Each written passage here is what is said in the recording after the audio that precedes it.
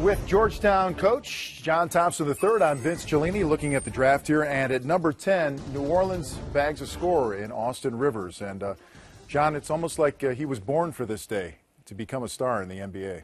There's no doubt. I mean, obviously the pedigree's there, being Doc's son. And this is an exciting time for the city of New Orleans. You get the #1 pick, and you take Davis, and then now you get the number 10 pick, and you get a guy that's a scorer. That's going to come in and be able to put points on the board to complement Davis and Eric Gordon. We hear a lot of things about draft picks. One of them about Rivers, that he could be a combo guard. What are your thoughts on that, or is he strictly going to be a shooting guard? I think he's a scorer. I don't see him running the team. Now maybe he can grow into that and acquire that skill, but right now I think he's someone that's going to come in.